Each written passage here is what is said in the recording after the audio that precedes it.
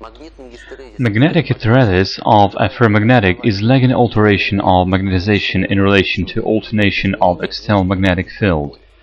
Magnetic permeability of ferromagnetic materials is not a constant value, it strongly depends on the induction of the external field.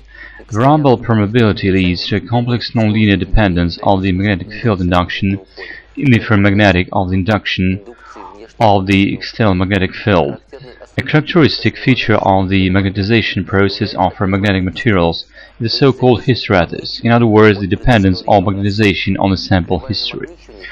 The magnetization curve of the ferromagnetic sample is a complex-shaped loop, which is called a hysteresis loop.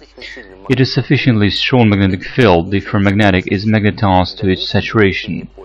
As the field increases, the value of ferromagnetic magnetization remains virtually unchanged. If we then reduce the magnetic induction of the external field and bring it back to zero, the ferromagnetic will retain a remanent magnetization. The sample may be completely demagnetized only in a strong field of opposite direction, which is called the coercive field. As the magnetic field of the opposite direction increases, the sample is magnetized again along the field to its saturation. The sample is demagnetized from the point A to the point B, occurs according to the reverse curve. Thus, due to cyclical variation of the field, the curve characterizing the variation of the magnetic movement of the sample forms the loop of magnetic hysteresis.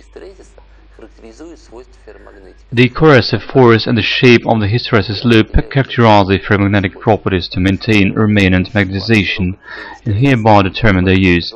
Ferromagnetic materials with a wide hysteresis loop are called hard magnetic materials. They are used to create permanent magnets. Materials with narrow hysteresis loop and low coercive force are called soft magnetic materials. They are used to manufacture, transform, coerce generators and other devices, which determine the remagnetization in alternating magnetic fields. Ferrite ferromagnetic materials with a very small area of the hysteresis loop have found wide application. One of the peculiarities of ferrites is that they do not conduct electric current, and their usage helps to reduce remagnetization energy losses.